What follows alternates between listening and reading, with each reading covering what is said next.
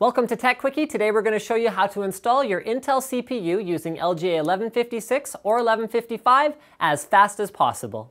The first step is to find the little golden triangle on your CPU and align that with either the little plastic triangle on the cover or, once you've removed the cover, the metal triangle that is on the CPU socket itself. In the next step, push the retention arm lever down, pull away from the socket, and then it will loosen itself.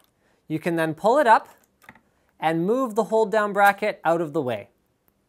After that, remembering where the gold triangle points, place, don't press, place the CPU into the socket, giving it a slight wiggle just to ensure that it is seated correctly.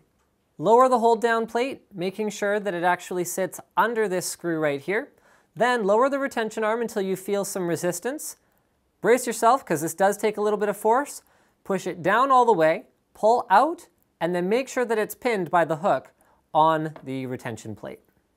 The heatsink included with your CPU comes with a quality thermal compound pre-applied. However, there is a trick with these push-pin style heatsinks, and that is if you're reusing it, you not only need to reapply new thermal compound, but watch out for these arrows right here. You can see that they do rotate 90 degrees. So I'm going to turn it in the direction of the arrow. Turning it the direction the arrow is pointed optimizes it for removal. Turning it away from that direction optimizes it for installation. So we want to make sure they're all turned clockwise before we install it.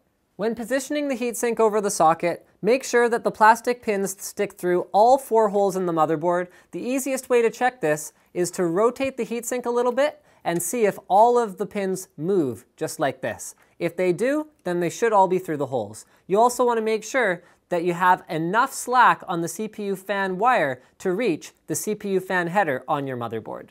The safest way to tighten the heatsink on is to apply force on opposite corners at the same time.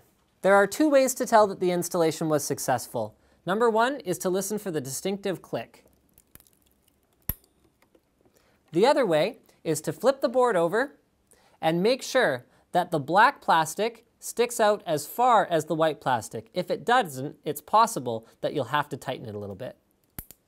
There we go, now we heard the click. These Intel heatsinks often come with the fan wires wrapped in such a way that the fan blades can't move unless you loosen them. So take them out. What I often do is twist them up, tuck them away somewhere safe, and then plug them into the labeled CPU fan header on the motherboard.